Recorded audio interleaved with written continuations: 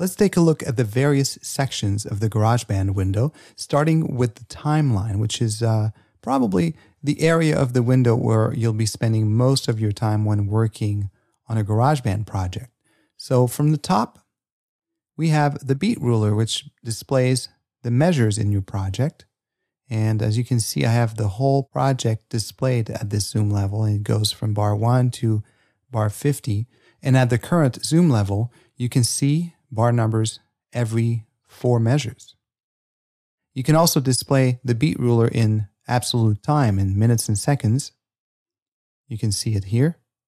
Now, displaying time in the ruler can be useful at times. For example, if you want to know how long your song is.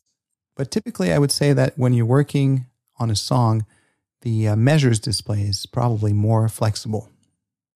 Right under the beat ruler is the cycle. And currently it is turned on, and it's shown here by this yellow bar, which the way it is right now, let's see, 21 to 29, we have an 8-bar section of music that will be repeated over and over when we play the sequence.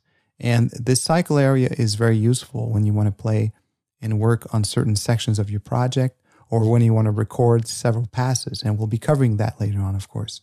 Now, the cycle area you can click on and drag around to put it in different places. And you can also resize it by going over here, and with these little resize arrows, you can just basically drag it and move it around, right? That's pretty cool. And when you don't need the cycle region, all you have to do is click on this button down here.